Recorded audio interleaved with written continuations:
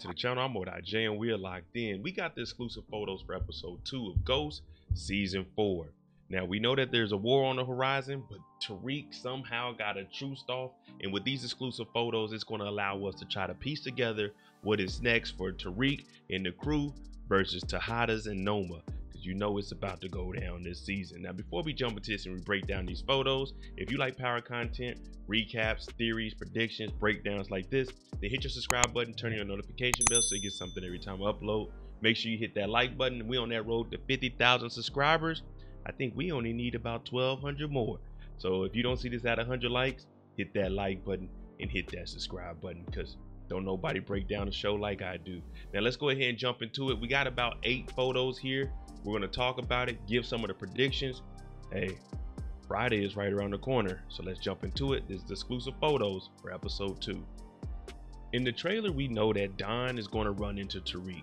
Now, Tariq is sitting here with a Stansfield polo on, and we're not sure if he's actually working at the Stansfield Cafe that was previously managed by Celine, where Diana was working.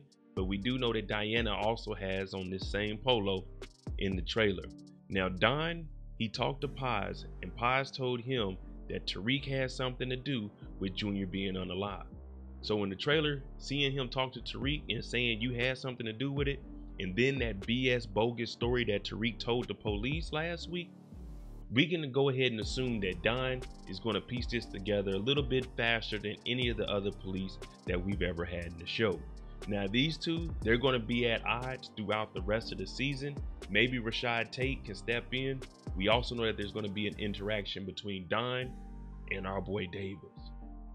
Speaking of Davis, since he's suspended right now, he can't practice law. He has someone else at the Davis and Associates. This young lady right here, who is his assistant, who will be representing him while he's trying to go back up to the bar to prove to him that he deserves to be a lawyer. Now, I played a clip last night on our Monday mistakes, and we seen that these two might potentially be getting it in, because one thing we know about Davis is if there's an attractive woman, it's going to be consensual, because all the ladies don't love LL, they love Davis McClain.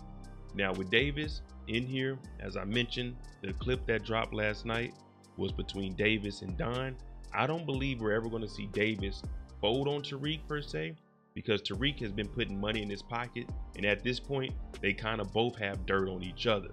So it's kind of looking bright for Davis, but at the same time we're like, we had the prediction of Kane getting a little bit closer to Noma. We know that Obi messed it up in episode 1, saying, Noma, you shouldn't do this on your own.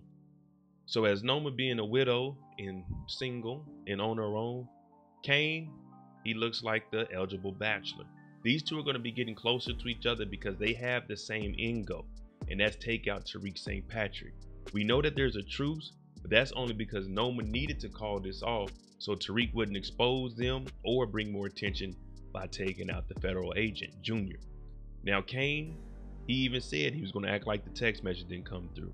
So this is where we start to see the connection between Kane and Noma, and their bond become a little bit stronger than what it needs to be.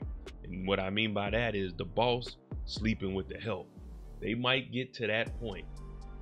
Monet's finally going to get out of the hospital, and as we heard, Kane is going to be telling her the game is different. And what he means by that is Noma's in charge, Tariq is no longer with us, but there's a truce, but we still need to take him out because we believe that he's the one that shot at you. Now remember, Diana and Drew have switched up their story. Initially they said it was Tariq, only for Drew to say it wasn't Tariq. Diana made that mistake. So Kane, all he's going off of was the first initial report. Diana's trying to change it up. Now there's some speculation that Diana may be pregnant by Tariq, and if this is the case and we start to see that, I can see her starting to take care of Tariq and trying to protect him. Monet, at this point, she can't trust any of her kids because she doesn't know where this hit came from. And believe it or not, the only person she can really take their word from is Tariq St. Patrick. So look out for those two to connect. Brayden and Tariq, still going to be a lot of running around. Tariq is still enrolled in school. Brayden, he's on his own. Remember, the family, they pushed him away because of what happened to Trace. They pushed him away because of kidnapping of Becca.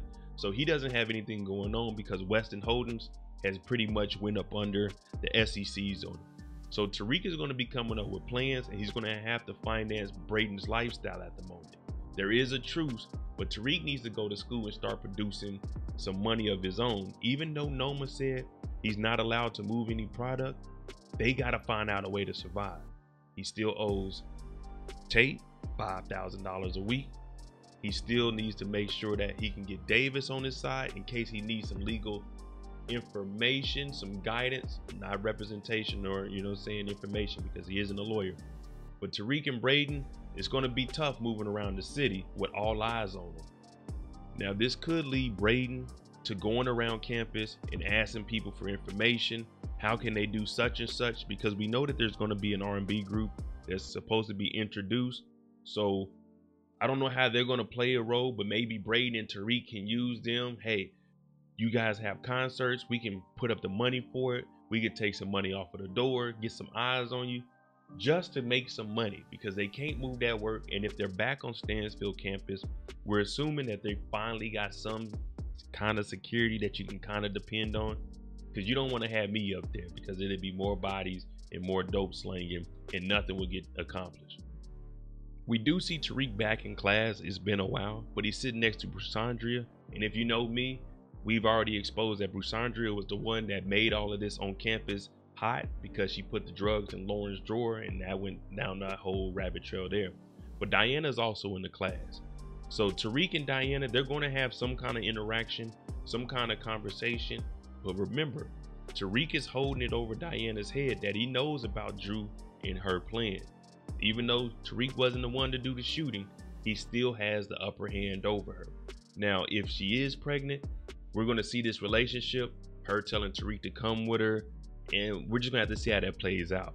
We did see in the season trailer that Tariq is hemming up Salim, so maybe Salim is starting to go at Diana a little harder again because he's still mad from what happened last season.